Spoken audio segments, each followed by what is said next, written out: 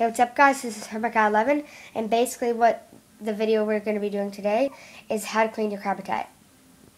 So basically, you just mist this down in your tank before you put your new substrate in, after you take the old substrate out obviously, and you wait 10 to 15 minutes, I believe it is, 10 to 15 minutes, and you just wipe it down with a paper towel when it's been that time, and it will just make your tank really shiny.